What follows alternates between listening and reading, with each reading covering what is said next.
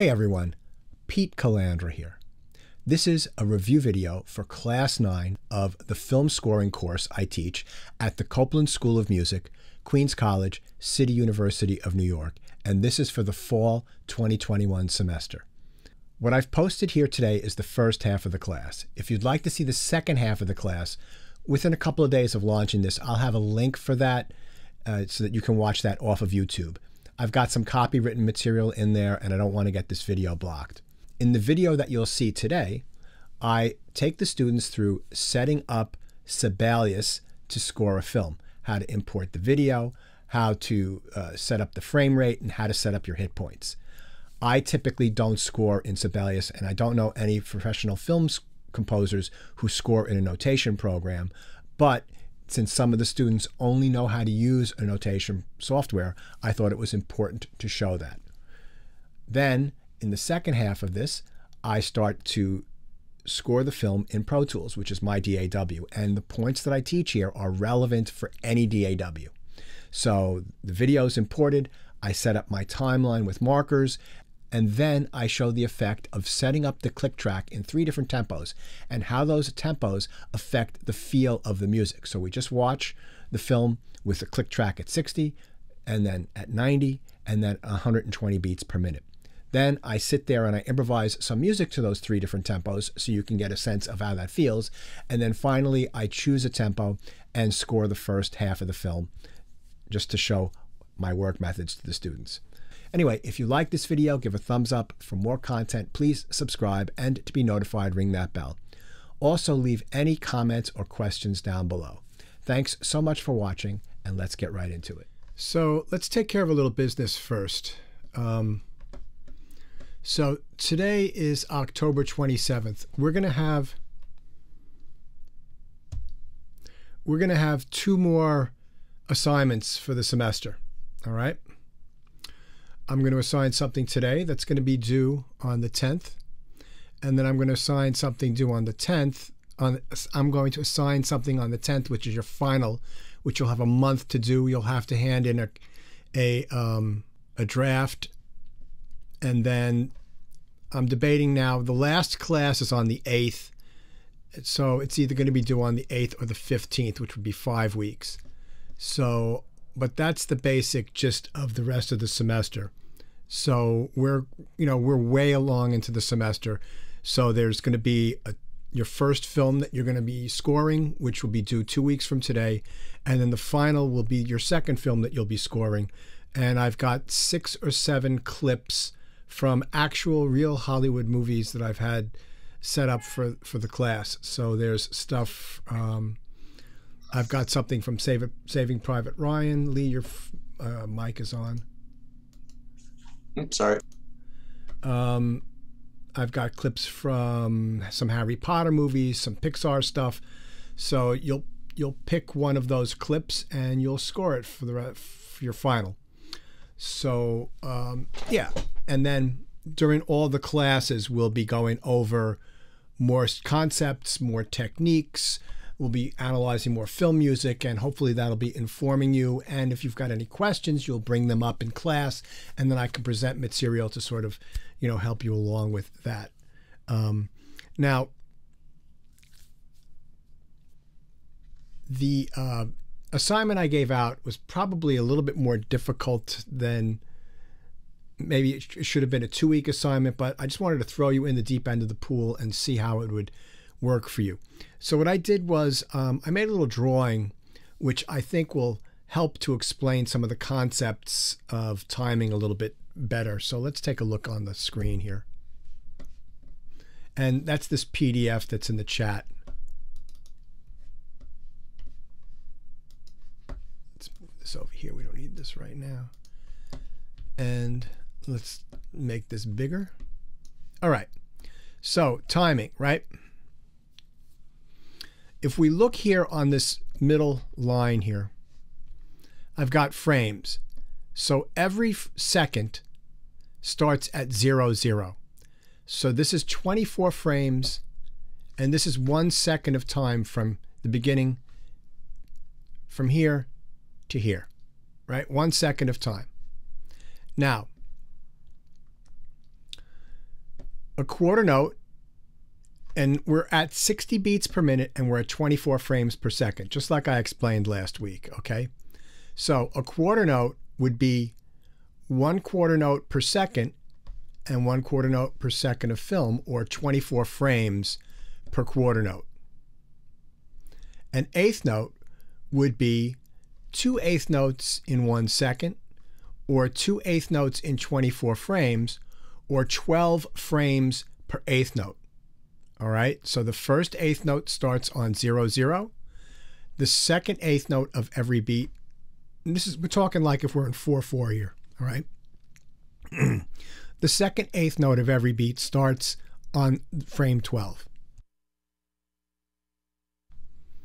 Now, eighth note triplets. There are 3 eighth note triplets in every beat, right?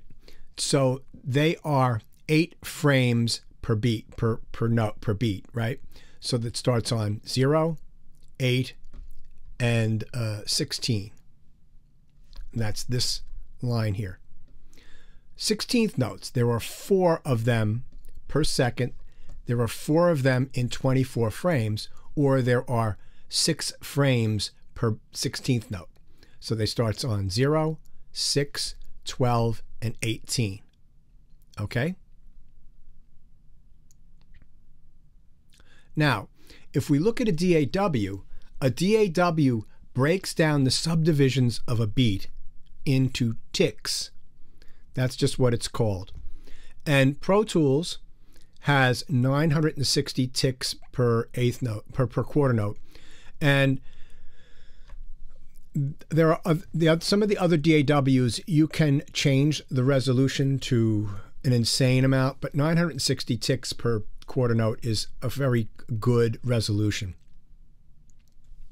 So an eighth note takes up 480 ticks, right? So our second eighth note occurs on our 12th frame, and it occurs on tick 480. Our 16th notes are 240 ticks. So the second 16th note is at tick 240, or frame 6. The third 16th note occurs at the same time as the second eighth note, or at tick 480. And the fourth 16th note occurs at tick 620, or frame 18. So frame 0 is the first 16th note, frame 6 is the second 16th note, frame 12 is the third 16th note, and frame 18 is the fourth 16th note. Now, eighth note triplets. There are 3 triplets, right, as we said before, per beat. And so that means that there are 8 frames, right, per triplet. But as far as ticks goes, 960 divided by 3 is 320. So the first eighth note occurs on tick 0, 0, 0. The second eighth note triplet per beat occurs on tick 320, or frame 8. And the third triplet occurs on tick 640, or frame 16.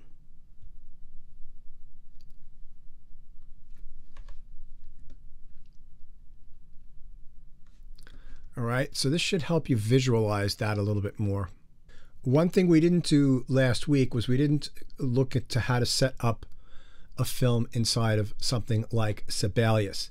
Now, what I would say that you're going to have to do for this project is you're going to have to figure out a software. This is not going to be like a piano piece that you sit there with your phone and capture this piece you've written. You're going to have to do some work inside of a DAW or inside of a notation software.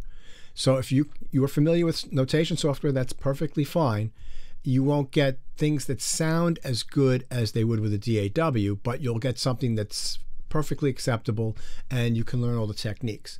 But to learn to really be professional at film scoring, you have to learn a DAW. That's Logic, Cubase, Digital Performer, and Pro Tools. Those are the 4 best ones for scoring films. Not in that order, just those 4.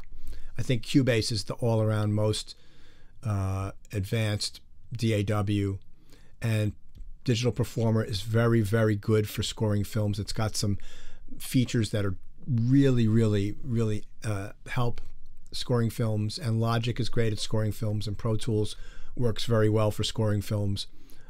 So any of those four are perfectly fine, whichever floats your boat. You can even score films in GarageBand. So, okay, so I've got Sibelius here set up. Now, if you go to the play tab, you don't need to see me.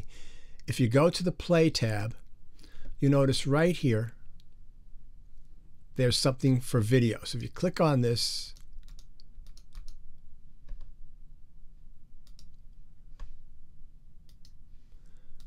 add video,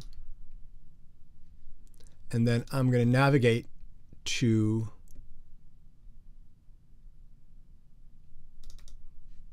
Loving Vincent trailer, add it in, and there it is inside of Sibelius. Now, with Pro Tools, you can click on this and resize this, or right-click on this and resize this. In Sibelius, like that doesn't really work, but you got that right there.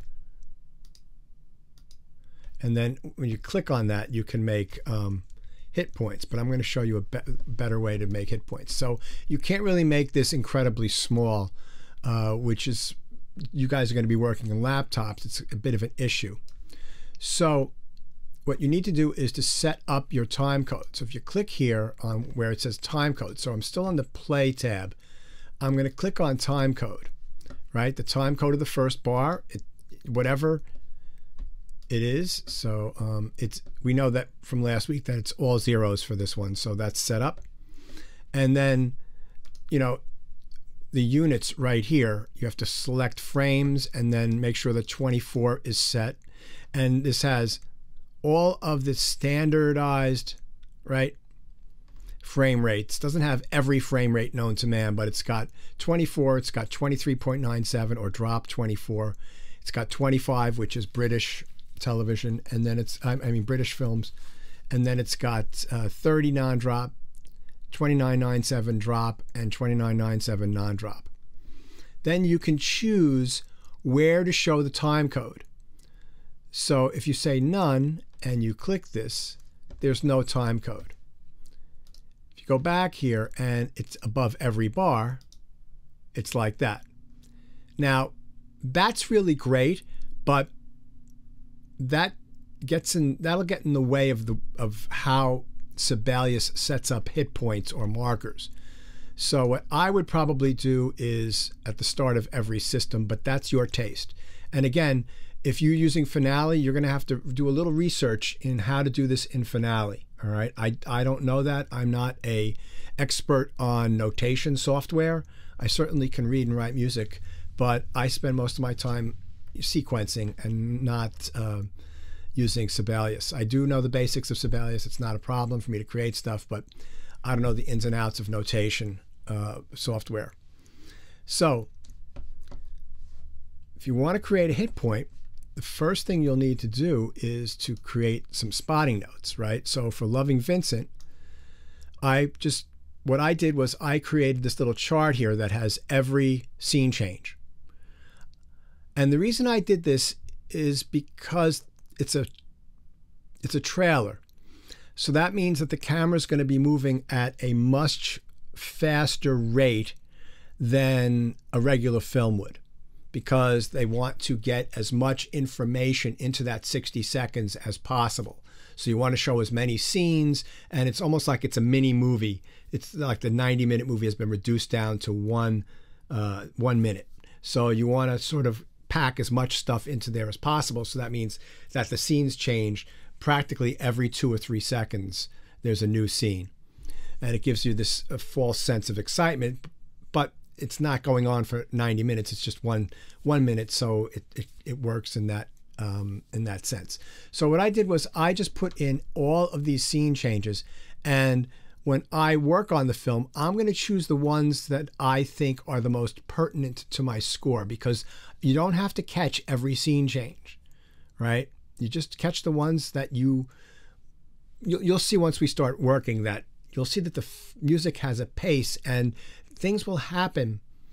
And if you choose a good tempo, it will almost seem like that the music sort of works with the film. And I'll get into that in a second. But let me just show you how to add in these hit points. So let's make this a little bit small. And let's go up here. So, and also let me move this out of the way for the time being. So hit point. Whoops. No, I don't want to do that. Create hit point. Oh, no, we want to go to edit hit point. Sorry. Okay. So now they have this here set up in 1/100ths. So you can't make this be in like quarter notes, right? And eighth notes and 16th notes. It really is a little bit of a drag, but you can make it work. So the first thing to do is you'll display and score, and you can select these, and I'll show you that in a second, but new, and right, time code, and then we're going to name this by just double clicking there, and that will be film start. Hit OK. And then the next one, let's do Night Walk Back of Man, right? So I'm going to do new, and my time code is 5.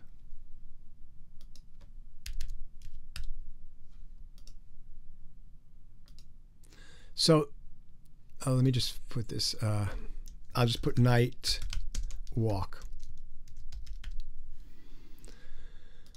And I'm just going to put a few of these in. So then let's see. The next one is, let's do 1201. Oh, I messed that up. Okay, let's do this again.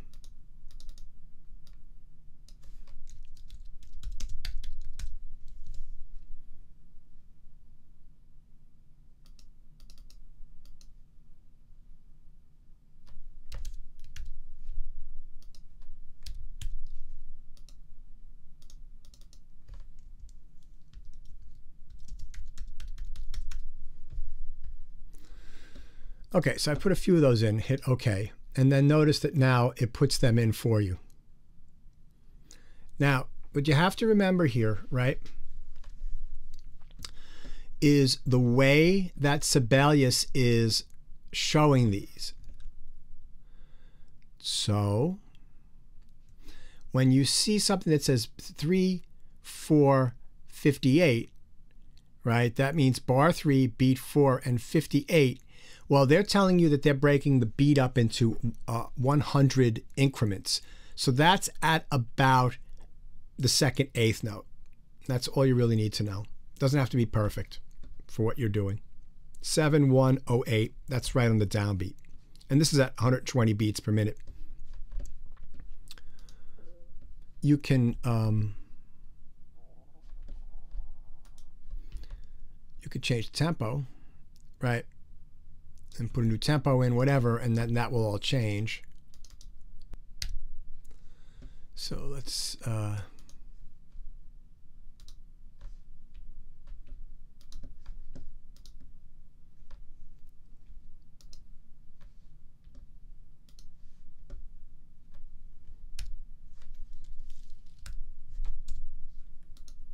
and then notice that I changed tempo and these all change. All right. So that's how you sort of work, and then you can start writing like you normally compose, right? So what I would do is I would go through and mark just like you would with a DAW, and get your markers in there because that's your structure. Okay. So that's a real quick look at how to do this inside of a notation program. Any question on that? You know, Sibelius. Oh, I'm sorry. Go ahead. Any idea? Yeah, any idea how to do it on Finale? No, that you're going to have to look up. I don't know that. If you're taking Mike's class, I think he knows how to do that because he uses Finale all the time. I've never used Finale in my life. So you're just going to have to Google that and look that up. I hate to be like that, but there's only so much stuff that I can learn. Yeah. You know, I'll do a search, and if I find what I think is a good video, I'll post it up on our class stream in the morning, all right? By tomorrow. So I'll do that for a finale. Okay. So what I was saying before is that with Pro Tools and with other DAWs, you can just resize this film and make it smaller. You can right-click and change the size. I don't need to have it be that big while I'm working. This way I can just keep it up here. I have a second screen I can put it on, which is what I typically do when I'm working. But for now, this is fine. So now, for the assignment, there are going to be 3 different tempi that you can choose. You could choose, and I've written this in the assignment, you can choose either 60 beats a minute, 90 beats a minute, or 120 beats per minute. You're going to keep that tempo from the beginning to the end. You're not going to change the tempo.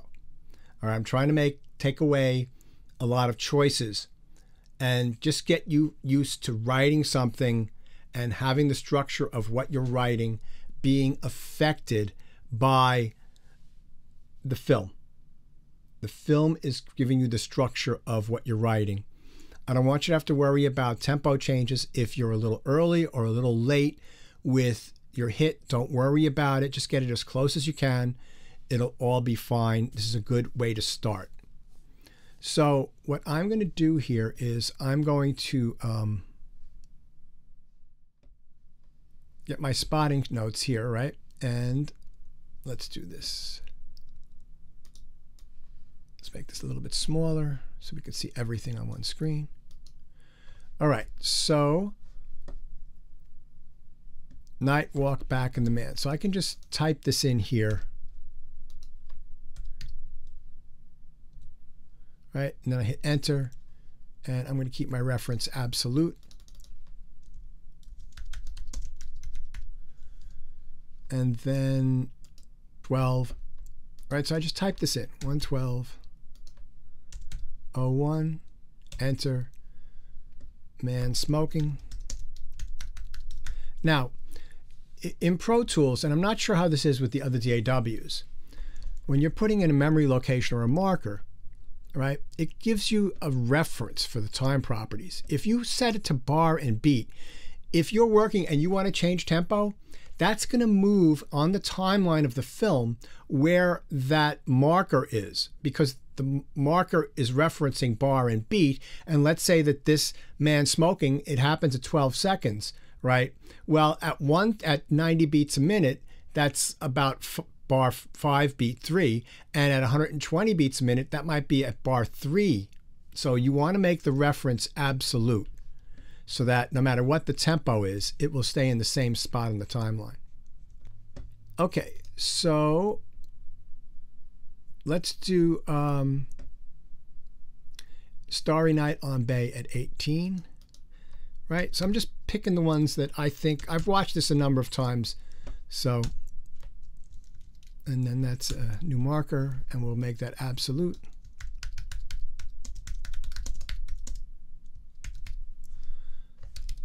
Starry Night on Bay.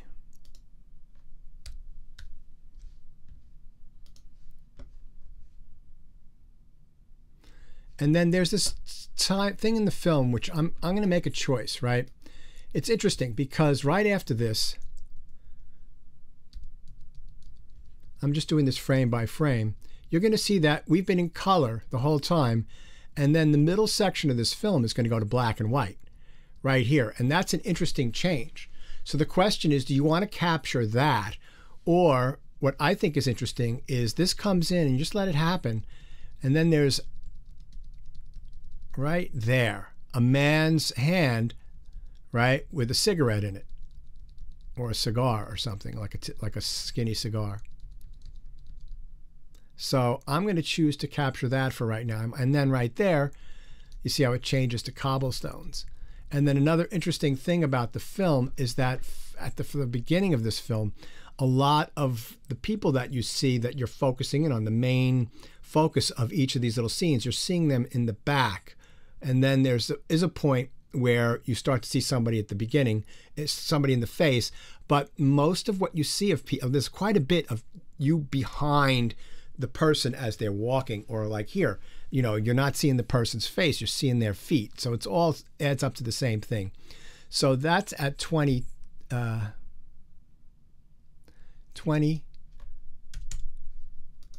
10, and that's going to be man's hand, B and W, and we'll make that absolute.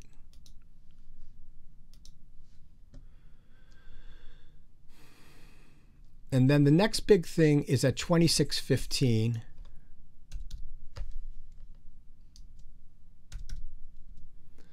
That's an altercation in a store.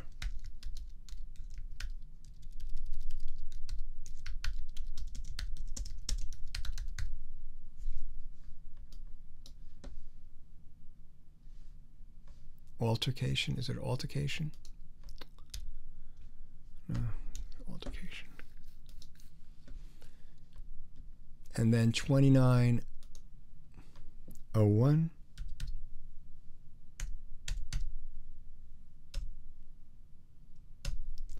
Reveal in pub.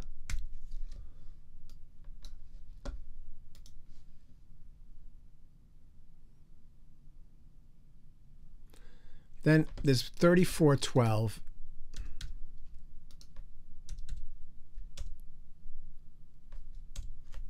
Man with tear.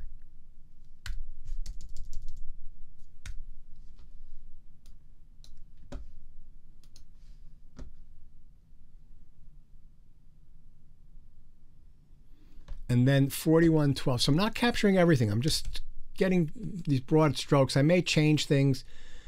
So 41:12. Pipe smoking.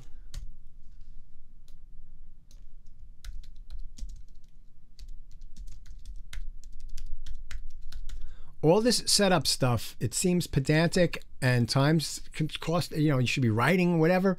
No, the writing goes so much quicker once you get the foundation. You know, most of you guys are jazz majors, graduate jazz students, right? How much time do you spend learning a tune before you can really just let go and play it, right? There's a lot of preparation work that goes on. Okay, so let's see. So the next bit is 46:23.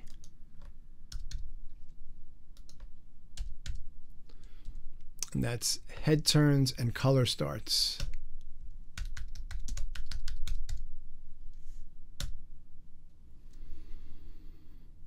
And the next bit is 52:03.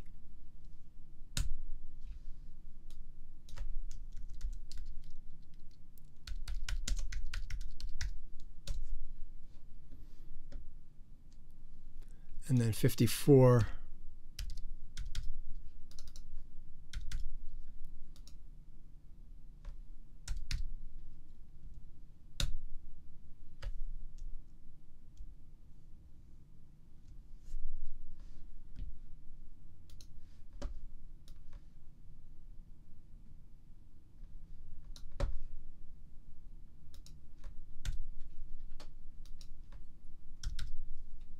I think I made a mistake.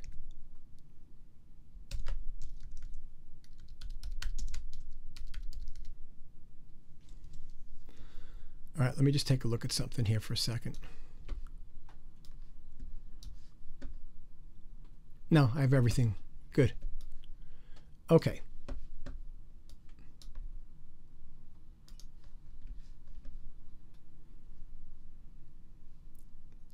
So you can see on my timeline here, I've got all of these. Let me just close this and make this a little. And maybe we don't need to see the outputs. Gives me a little bit more room, and we don't need to see that. So I get a little bit more room on my timeline here.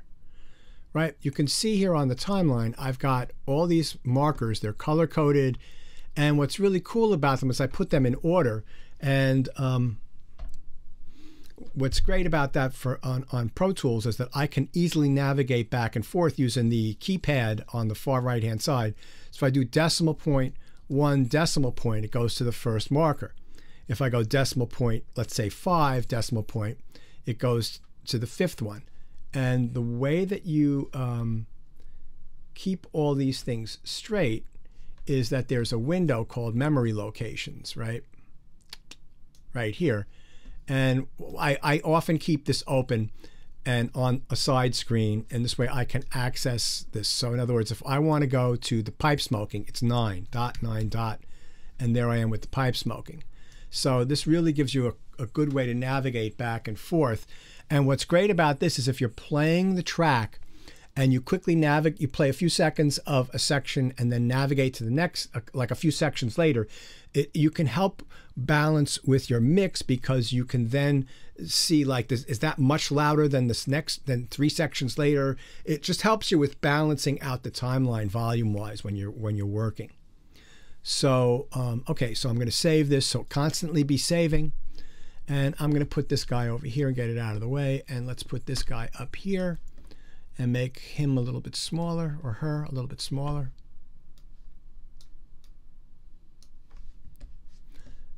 And I no longer need this. All right, so let's talk about a setup, right? So I'm going to make this for a small chamber orchestra that's mostly strings with some with pitched percussion. And I've set up my Pro Tools session like this. And, you know, this is beyond the scope of this class. Give me one sec here. And when I teach this in person at the college, I'm not able to really teach this so specifically, because the classroom that I teach this in typically only has a piano, and the computers are not strong enough to run Pro Tools. And if I run it in the lab, I can't play stuff on the piano when I'm playing you score excerpts. So it's sort of this bad compromise I have to make, which is why this class is actually better online, because I have access to everything. So the way I've got this set up is I've got my pitched percussion, which is piano, harp. I've got some Glock, some marimbas, got some cymbally stuff, and then I've got strings. So I've got solo violin, solo cello,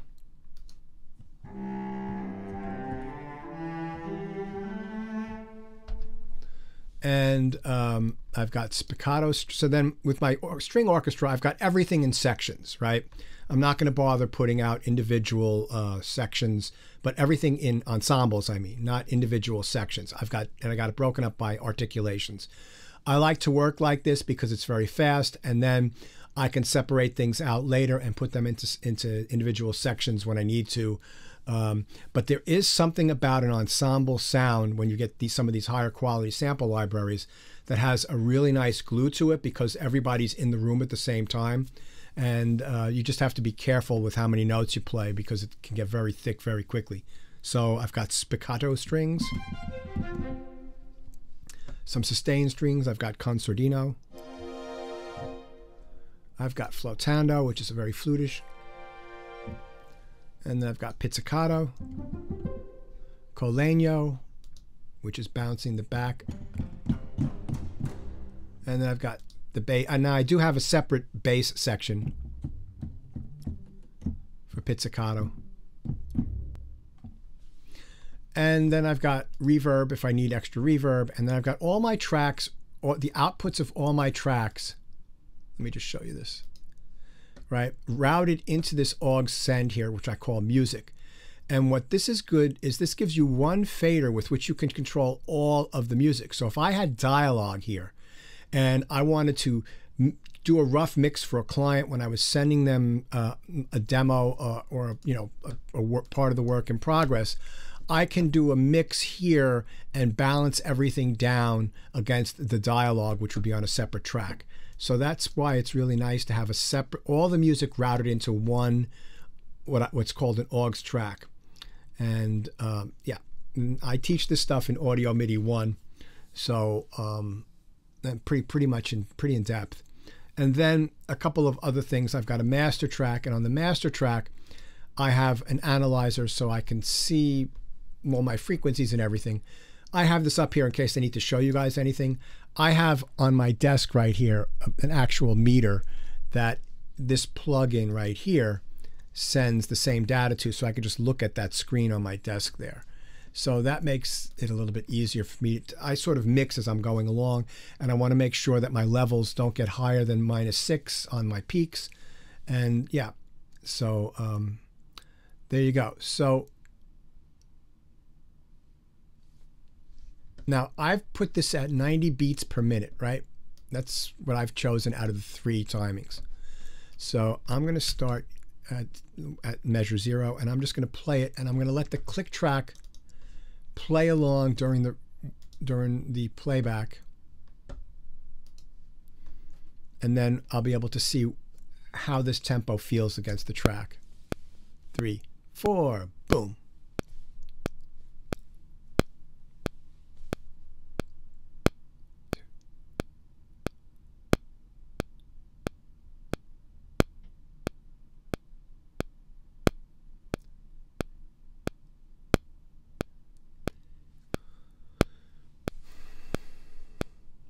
See, that's good. See that right on? Some of the stuff falls right on a beat, right?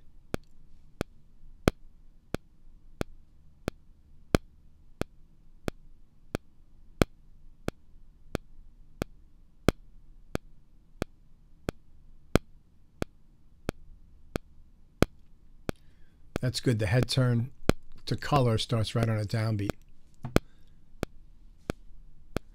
1, 2, 3, 4, boom. Right, so you would end before the blackout and let the sound fade out. So let's take a listen to that.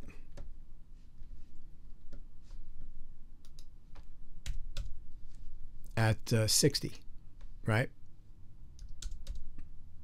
And see how it feels. You can just see the difference.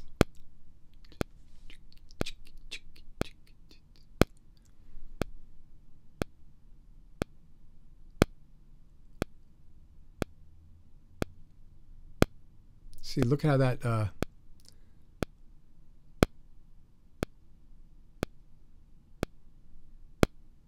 2.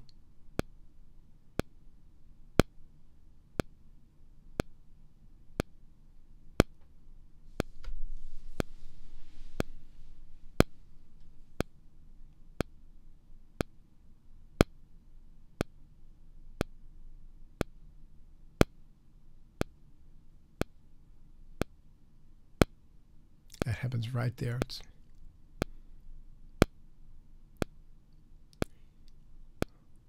1, 2, 3, 4, boom. So they both end in a nice spot. You notice that there were more things that hit on a downbeat at 60 beats per minute. Let me play 120, and I'll discuss the differences. Oh.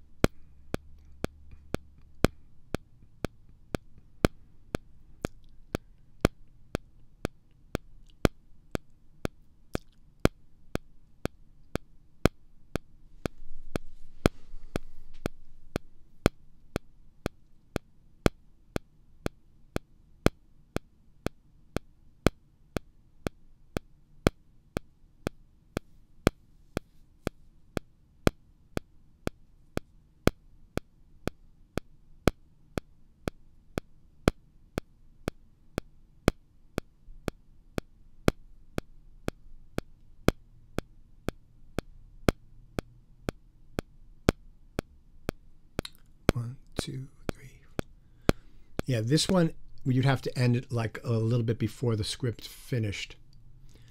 Okay, so the question becomes, how do you pick your tempo, right?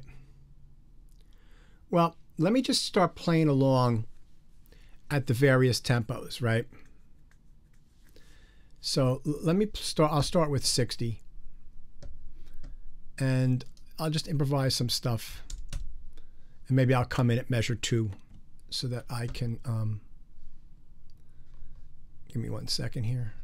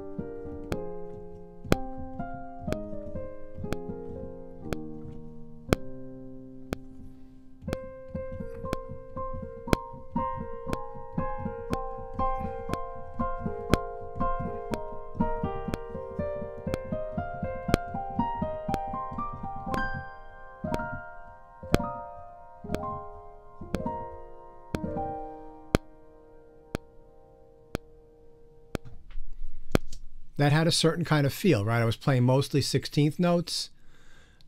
And actually, I might change my mind and go back to 60 beats a minute instead of 90 because I liked the way that, I didn't mind the way that that flowed.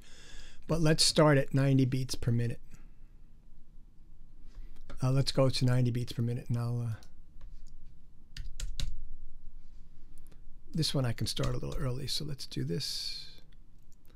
So 1, 2, 3, 4.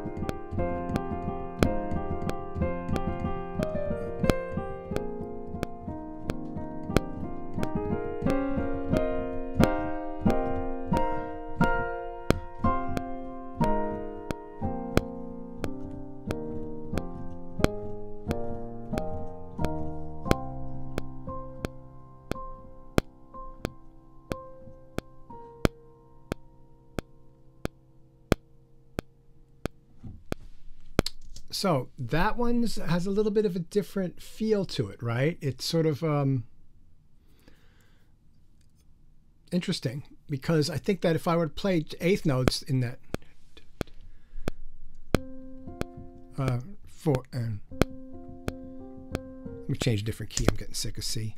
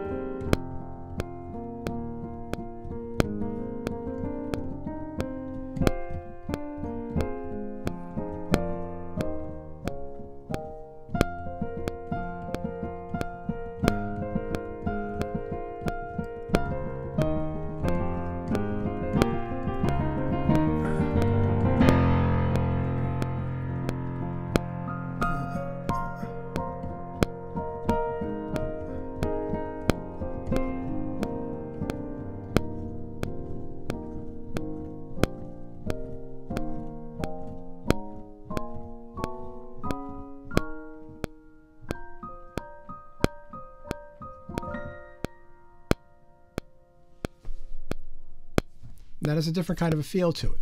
Let's try 120.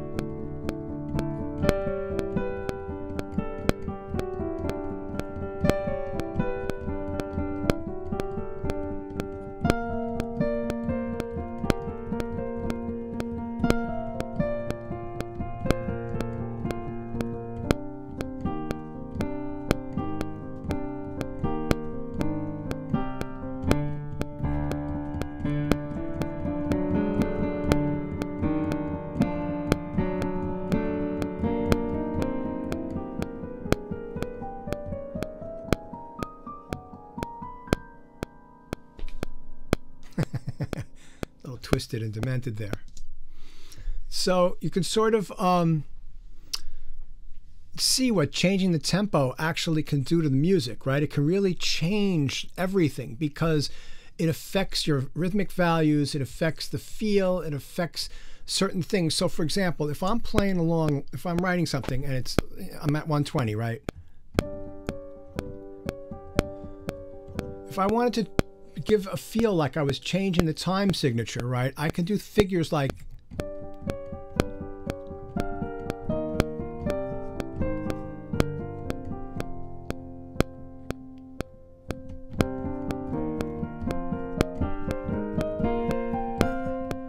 right? I can break things down into groups of 3 and 2, and then figure out where the downbeat is down the road somewhere, and so you can get some really interesting subdivisions without changing the time signature at all by how you sort of structure all that. So, but for me, I think 120 is a little frenetic for this, but you choose what tempo you want. 90 is okay. But I'm actually I think I'm going to change this again and go back to, let me just look at one thing first. My memory locations, where are they? There they are. Yeah, okay, I don't have these all set up correctly.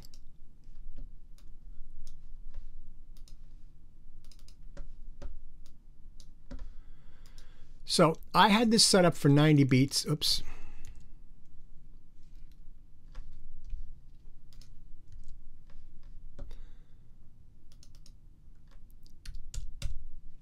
Right, for 90 beats a minute. That means that I have I can get my count in, and it's the same tempo. If I put this at 60, say, oh, actually, it does work. Oh, it's fine. Never mind. So I might want to try something at 60, right?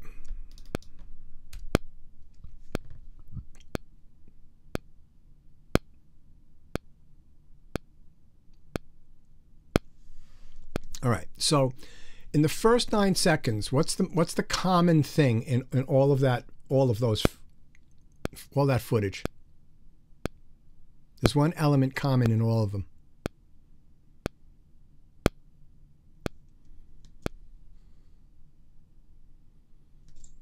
There's people walking. Yeah, well, not here. There's no people walking. A train? Correct. And notice that like the train is traveling, right? So you're here out in the country, you're going over a river, it's at night, and then there at measure 9, right? That's the first time you don't see the train. So that's interesting. I just thought of that now. So that may affect my where I put my markers. So again, I've got these in here now. I can just slide these over and move them and rearrange them. So in other words, let's just do this.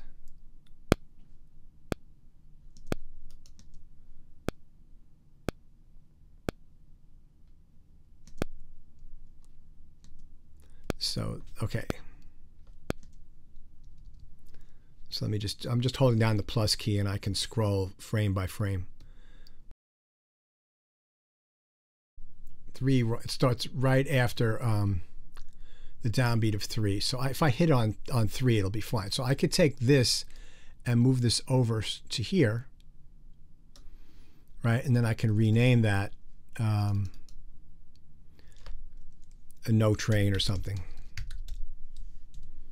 So now instead of having to capture all those things, I just need to get from here to 3, 4, 2, 2, and 3, and 4, and boom, right? So I need to come up with eight beats, and I'm going to want to play. I think with this piece for the beginning of this, one thing I think I want to get established is this isn't a kind of piece that's going to start off like this.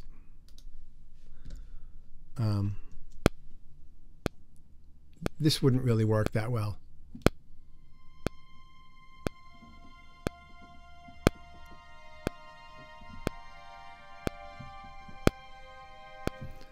right? Because first of all, it's a trailer and it's moving. Like this train is motion, and it almost and even the train is moving, but also the picture is moving, right? So let me show you what I mean. It's like you got a drone and you're moving in on the train. Right here, it's a little static, but here, like you're moving in under the bridge and you're moving here along with the guy.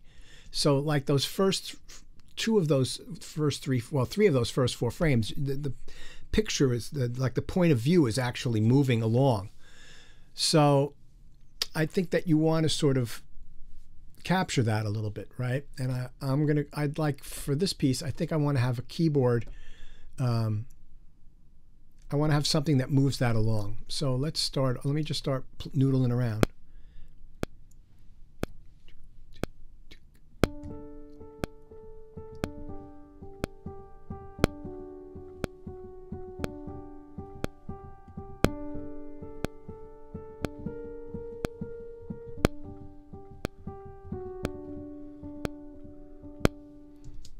All right, that's okay. I'm just gonna, I'm not gonna go crazy with this stuff. I'm just gonna go with whatever I improvise.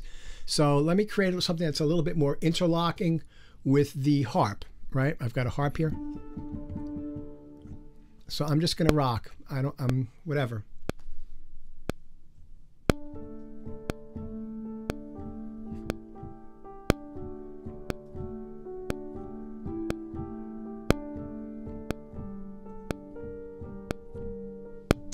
Okay, I like that up until this point here.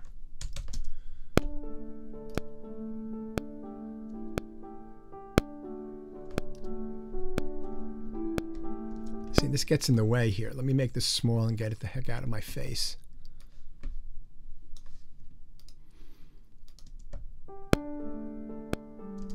Yeah, I don't like it there. So what I like to do is I just like to put something called MIDI merge recording, and then I can start and measure before here and just punch in when I want to, and it won't erase what's happening before. So let me just play this.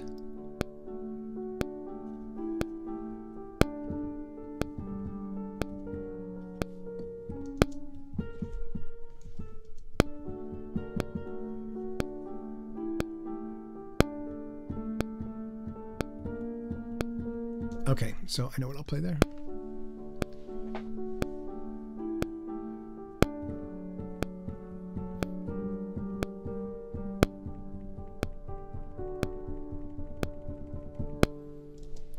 Okay, cool.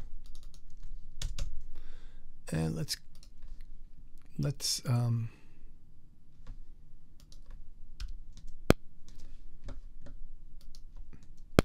I'm going to add some bottom so the dance lover just can't hide.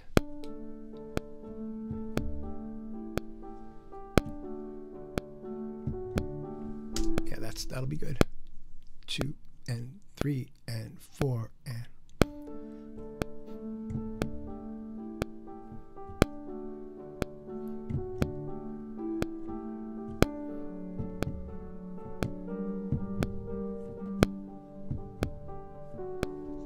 all right, good. All right, so what did I do here? Well, first thing is that I like to not always have music on the downbeat, right? Where do I get that from? I get that from Afro-Cuban music, right? Tumbayos. They don't always hit on the downbeat. They emphasize the middle of the measure, reggae. A lot of music that I've been influenced by. So it's kind of interesting to sort of pop that into a little chamber piece. 2, 3, right on beat 3, 1, 2, and 3, right? The last 6, and then here, bit boom, bit boom. So I'm in D major, right? I'm starting a D major, and then I go to this B flat, this little ascending thing right here, and this changes with this guy here. So I make it a little bit more busy, and the bass is now going, instead of 1 figure per measure, it's going 2 figures per measure, right? So I'm sort of like moving things along with the music and with the story, right? So already it's taking shape, right? I'm just noodling around. Obviously, I've seen this film, like I've been teaching with this for a while, and I've seen it many times. So I'm pretty much know what's happening in the film, but And let me get this clicked so that it doesn't play, it only plays during record. I don't need to hear it.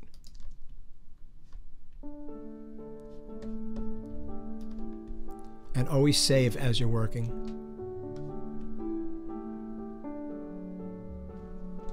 So right on that downbeat there, I can do something a little bit very subtle. So let's just go on.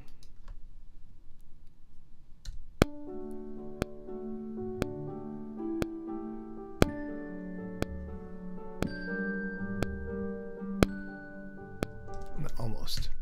And that's too loud, so I'm going to turn the volume down, and I'm going to do that with MIDI expression. I usually teach my students to edit in the MIDI editor, but right now I'm just going to rock the on the edit page there.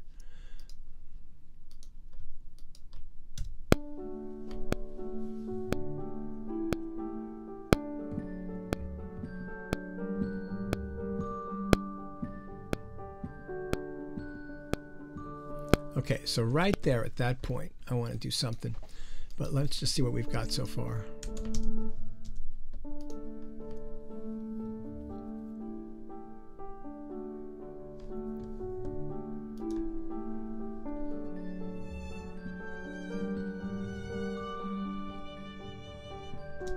That wouldn't be bad either. Okay, so just for you guys' edification, instrumentalists animate their sound, right? They all animate their sound. When you talk, you animate their sound. If I did not animate my voice, I would sound like a machine. But I have different cadences. I leave pauses. I talk a little louder. I talk a little softer, right? So every instrumentalist, especially string players, animate. They've got their fingers on the string, and they've got their hands on the bow, and they can control the pressure of the bow to change the dynamics. They can do vibrations with their left hand. You know, they can all sorts of amazing stuff. The same with anybody who's got their mouth on a horn, right? You can do all sorts of stuff in real time. And when you are sequencing, you have to do that. It adds so much life to the music. And with the more expensive sample libraries, and what you guys would do is you would do this with MIDI volume, but what they do is they on the cheaper ones like the BBC Discover. I went over a little bit of that last week. What they have these programmed so that you use the mod wheel, which is MIDI CC1, and the mod wheel is that bit on your keyboard. One of it's the second from the left wheel on your most keyboards. So I have it set up on this controller here, and what it does is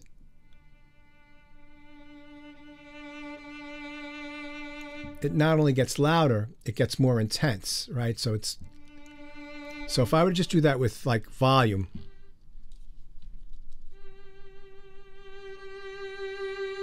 that's just getting louder. It's not changing the intensity. So that's soft. You can hear how it gets much more intense. And also you can change the vibrato as well using a different controller and then move it down into tremolo. Right? So you program these things in when you're playing, and it makes it sound more real. It just gives more life and interest to your music.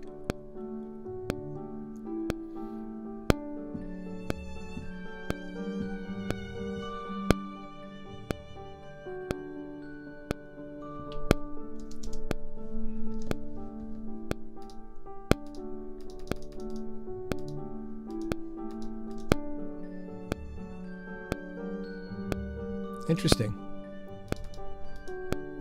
Pro Tools, you're killing me today. I didn't get my Glock. That's okay. So what I want to do is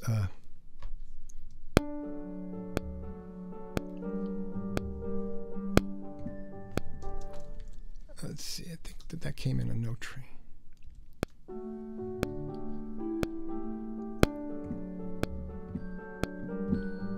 Okay, one more time.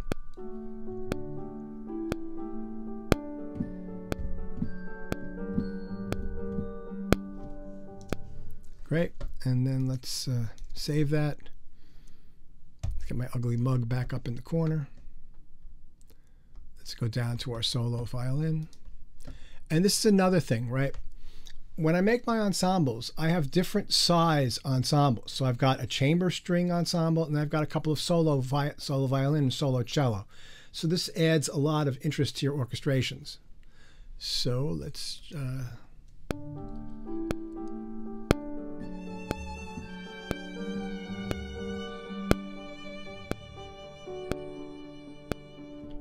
All right, now I'm going to do something with the vibrato.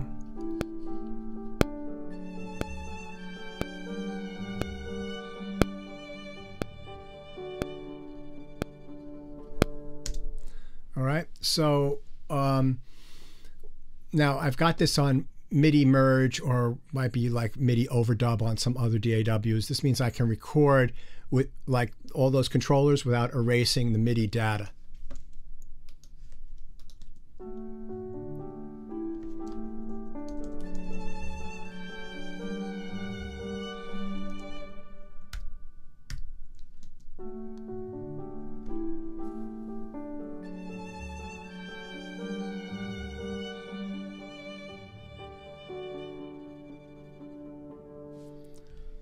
And I think I want to change something there.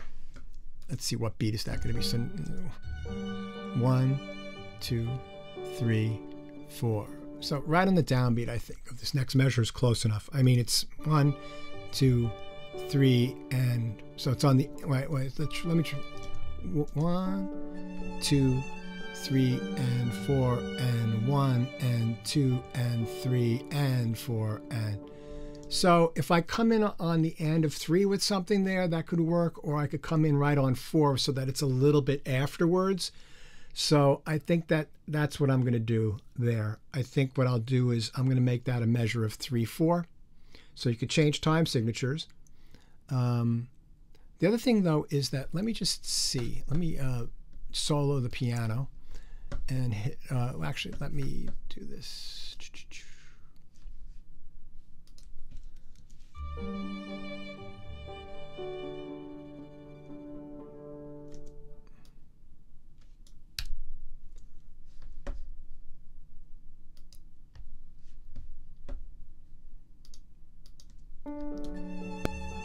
3 and 4 and 1 and 2 and 3 and 4. Yeah, I think I'm going to make that a measure of 3/4. So my meter is going to be 3/4. Now, you don't have to do this. You do this your own way.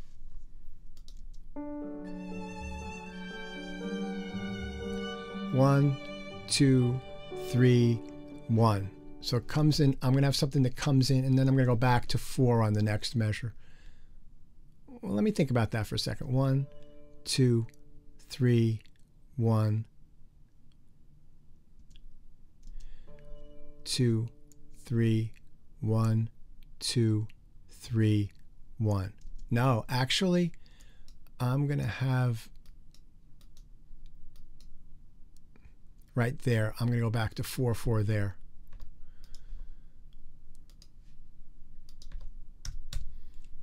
Okay, so watch what I've done here. Let me turn the click back on. Right, so I'm figuring out my structure. So I'm in 4, 4, 1, 2, 3, 4, 1, 2, 3, 1, 2, 3, 1, 2, 3, 1. See that his hand gets right in the middle of the screen at that downbeat there. So I think that that works really well, even though it's a little bit after his entrance of the hand there. I like that pacing there. So let me just think, what can I do there? So go.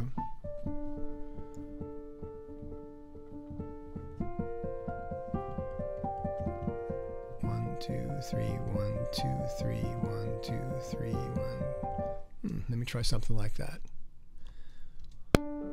2, 3, 4, and oh, sorry.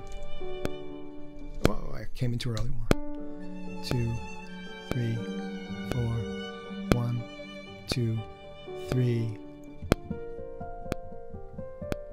Nope, don't like that.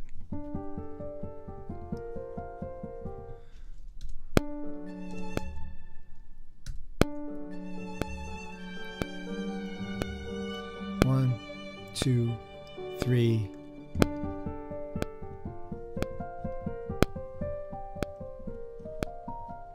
Yeah, okay, so that's okay.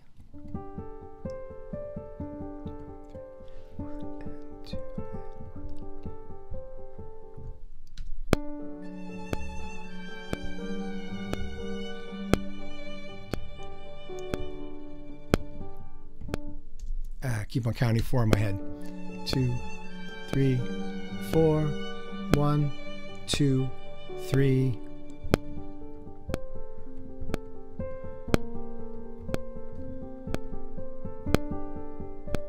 Yeah, I like that. That's kind of cool. Let me play that a little better. 2, 3, 4. 1, 2, 3.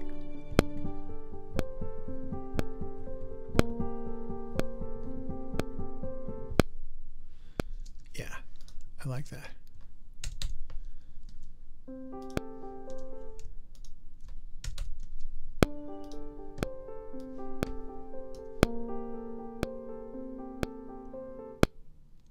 Yeah, so this, you can see this is taking shape, right?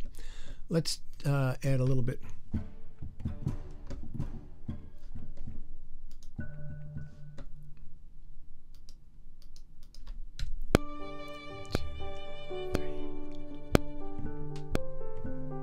Oh, darn it. 1, 2, 3.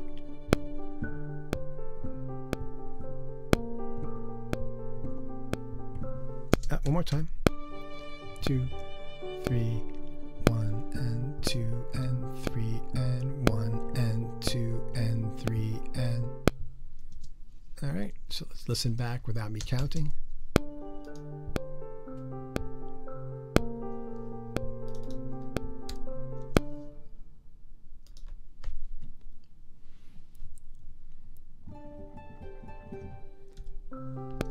All right, let's see what we can fit with the harp. 2, 3. Don't like the sound of the harp up there. 2.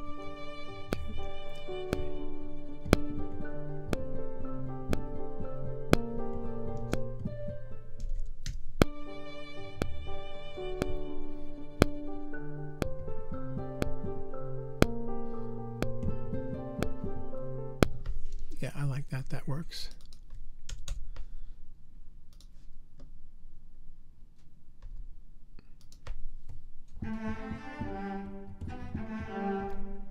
Cello.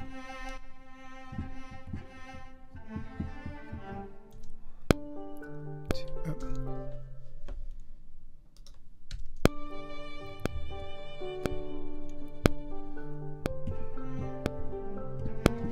Now one more time. 2, 3.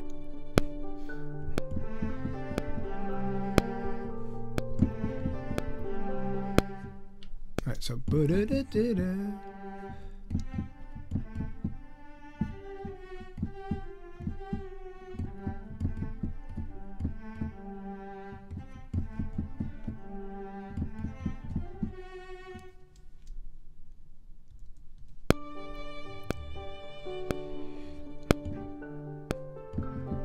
Ah, damn it. 2.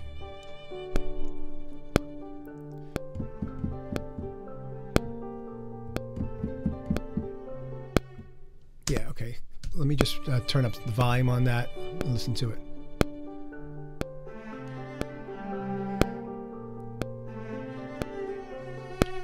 Okay, so I'm going to edit that, right? So the first thing we're going to do is go to slip mode and make this a little bit longer. And I'm going to go here to mod wheel, and I'm going to fade that note out a little bit.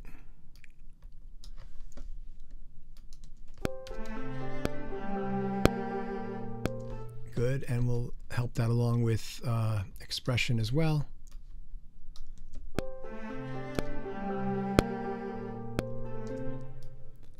Ba-do-da-ba-da.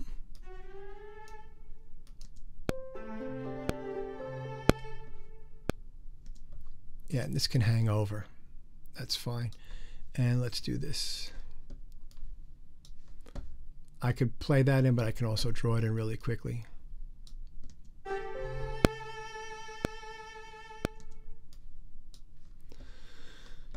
And let's add some vibrato work with that.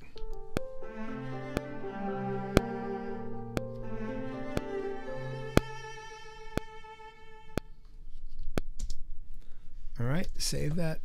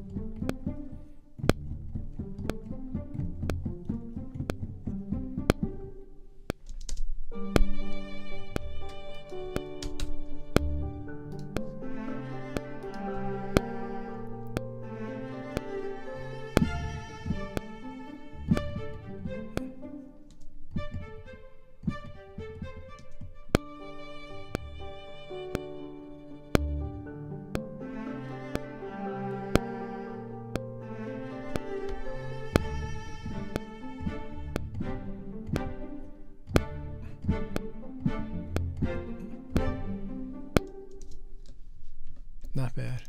Let me clean that up. Whoops.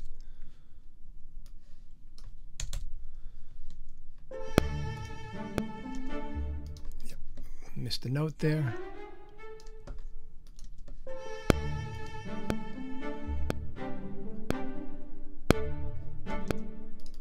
All right, so this is, let me make this one a little bit different. So this is, so I can move this up to a C.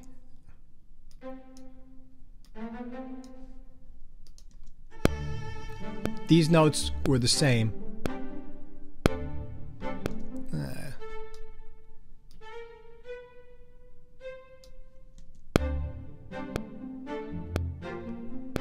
Yeah, I don't like the repetition.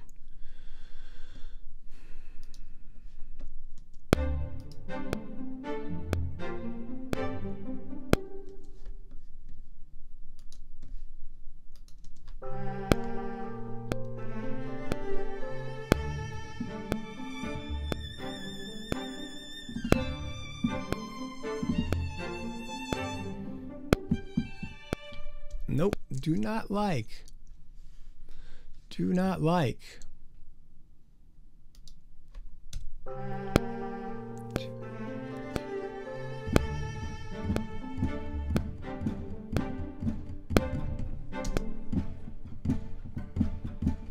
Right, so normally you couldn't have, you know, the strings, low strings and the cellos doing the pizzicatos and the high strings doing those spiky things, and then who would be doing the colegno? But, you know, these are sampled instruments. I can do what I want.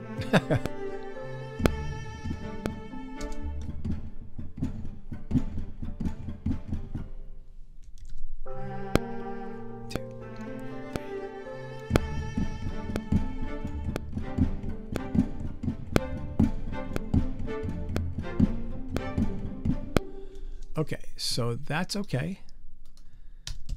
Let me do something here. Let me show you. So when I was playing this, in order to keep the time, I played.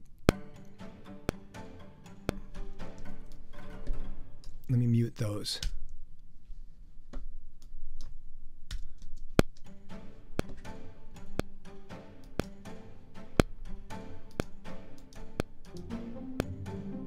See that? It fits much better.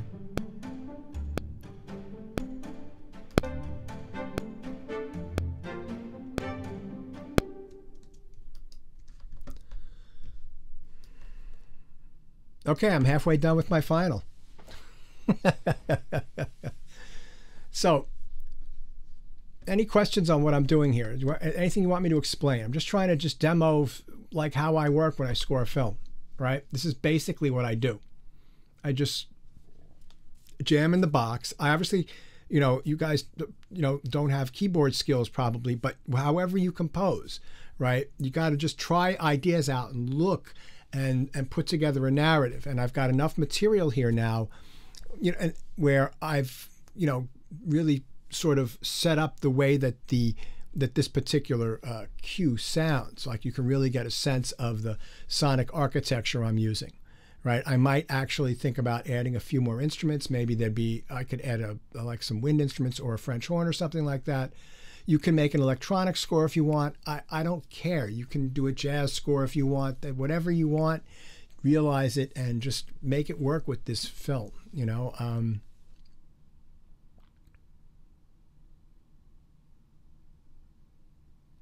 Yeah, there's a lot of stuff there. So just,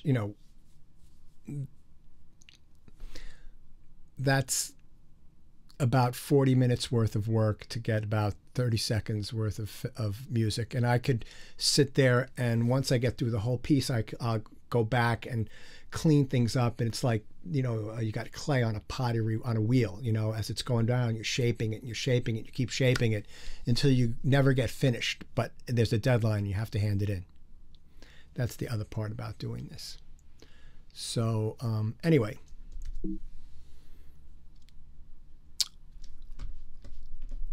I'm going to put this away for the time being, and we're going to go back to our survey because there's some other stuff I want you to listen to today. Unless we've got some... Oh, Matthew, so love how you morphed into piano, into string setting using the cello and pizzicato figure. Right. So, that's one of my big things when I teach any of my classes, even when I teach my MIDI classes, when people are doing work, I like I like things to move forward, right? And there's many ways to make your music move forward. You can do it with rhythm, but you can also do it through orchestration, and that's one of my big things is that when I listen to a lot of young composers, they are really, especially on YouTube, people that, do this kind of music, they're really good with the technical stuff, but their orchestrational skills are banal at best. They stay on one thing. And also the other thing to do that drives me up the freaking wall is they'll have like a wind instrument playing for 2 minutes without taking a breath, yeah. I was just gonna ask, Professor, so like, are there any like exercises or like some kind of assignment or something you can like give for us to like practice orchestrating, or like something you can show us to like, or show me? I'm showing you right help now. With that? I'm showing you right now. Yeah. Pass the Peas. That's true. That's a great song that I love by Fred Wellesley and James Brown. Pass the Peas. Just, I'm going to be going over that. I'm going to be doing more of this next week, as we go forward. But just listen to how real film composers do this stuff. Listen to how Ravel orchestrates. Listen to, his orchestration of Pictures at an Exhibition. It's unbelievable lesson in how to colors and everything. Listen to Stravinsky, another incredible orchestrator. These are like amazing orchestrators. I got this stuff because I spent half my life in a Broadway pit. And, a lot of the music I had to play for a living, while I'm very thankful for the work, let's say that some of the music wasn't so great. But what kept it interesting was the way that these orchestrators, people like Bill Braun, the late Bill Braun, it was a great guy. I've known him since 1984, was the first show I played that he did the orchestrations for when he did a summer show at Radio City Music Hall, and I was in the pit orchestra there for, it was a 13-week run. He was constantly, every 2 or 3, 4 bars, passing things around all these, and all the different instrument groups. So, let's say, for example, there was a keyboard part playing something like,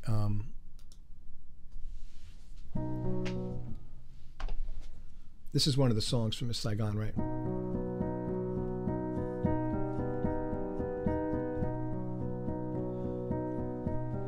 So this is the piano part for one section of the song.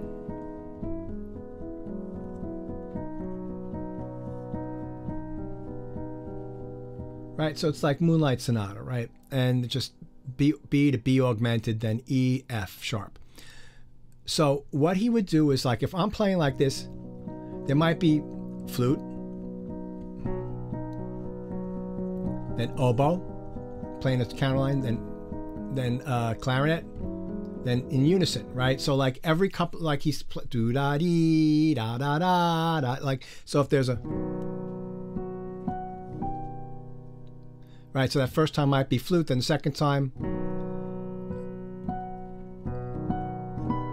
on the oboe, and then on the last time on the oboe and flute, and then maybe these are counterlines behind the melody, the vocal thing. That last one might be clarinet. It might be in octaves with a clarinet, right? So basically, like every 2 bars, he's changing the accompaniment figure behind, well, the counter melody behind the vocal line. So all the big orchestrators on Broadway, that's one of the key things they do, and that's sort of you play that music, all those different shows for 30 years, and that sort of seeps into your creative consciousness. But basically, a lot of what I've done is experimentation, and I just work at it, What I would say for you guys is to come up with an ensemble, 6, 8, 10 instruments, 4 instruments, and try to figure out creative ways to make those sounds unfold, right? So for example, I've got a string section, right? And I've got spiccato, which I use for those spiky chords. There's consordino, which may come up, that's muted. There's this flautando, right? And that's pizzicato, collegno. And those are different articulations that you can use. So, I do believe if you have the Discover library, that they've got a fair amount of articulations for the strings. Although they don't have ensemble patches, they have sectional patches. So you'd have to write a little bit differently than I'm doing here. But if you use something like that, and again, you don't have to use orchestral instruments for your score. You can use whatever your heart desires. It's I'm leaving that up to you, but you got to sell me on the idea when I listen to it, So, yeah. Okay. Is that helpful, Matt? Definitely, that was very helpful. But yeah, I have to do a lot of my own, I think, studying and like looking at other composers. Correct. When you're traveling, listen to film music on your iPod, on your phone. Just put your headphones on and listen to film music and just listen for the orchestrations. It's a big part of what they do. It's so much so that there are separate orchestrators in films. Okay, so let's put this away for the time being. I'll come back to this next week.